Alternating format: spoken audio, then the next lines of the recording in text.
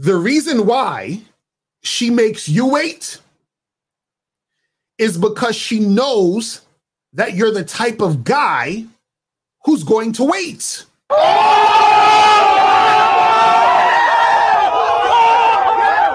me say that again.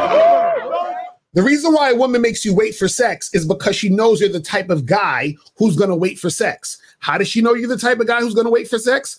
Oh, I don't know. Maybe because when you got her number, you spoke to her for 2 hours on the phone. Oh, I don't know. Maybe because you took her to dinner and wined and dined her on the first date. Oh, I don't know. Because you went on 2, 3, maybe 4 dates with her. I don't know. Maybe because when she told you that she wants to take it slow, instead of saying fuck out of here, you kept dealing with her. So she knows that you're going to wait.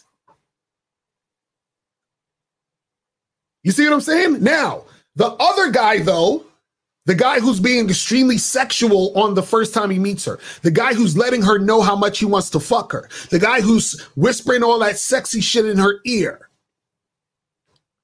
The reason why she gives it to him now, right? Let's say she's like, man, this guy's turning me on, but I also really like him, so I want to like keep seeing him, but I don't know. Should I fuck him today? I don't know.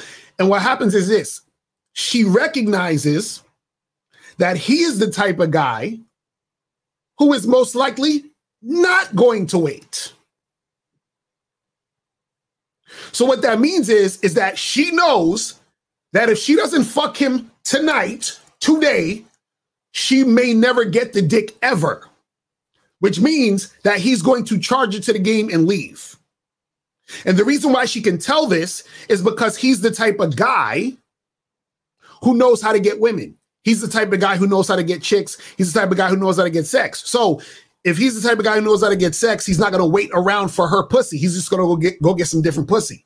So if she wants the dick, she's like, fuck, I got to fuck this nigga now. Because if I don't fuck him, I will lose him entirely. So I won't get shit out of this situation. So I'd rather get dick from him and never see him again than to not get dick from him and never see him again. You get it?